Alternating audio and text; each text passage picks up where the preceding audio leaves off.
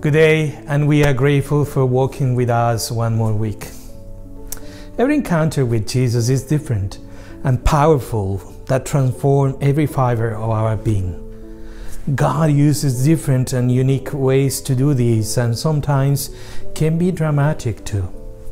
St. Paul, for example, experienced a physical limitation, and from his blindness was able to see the eternal truth of Jesus' words. St. Paul journeyed into a spiritual transformation and dedicated his whole life to preach to the Gentiles. St. Augustine, as the saint who we celebrate today, had his own personal encounter with God.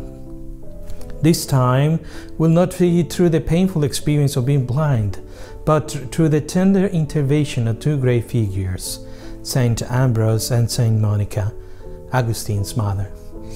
Augustine's life as a young man was characterized by losing, living, and search for answers to life's basic questions.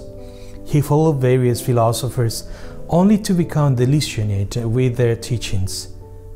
In tradition, it is taught that it was through St. Ambrose and his own preaching that St. Augustine was introduced to a new understanding of the Bible and the Christian faith. St. Monica, on the other hand, was praying always for his son's conversion, trusting in the power of intercessory prayer and the grace of God. St. Paul lived part of his life persecuting the church at first and ended as a missionary. St. Augustine started living a dissolute life and ended becoming an example for all that is possible to allow God's grace to act on us.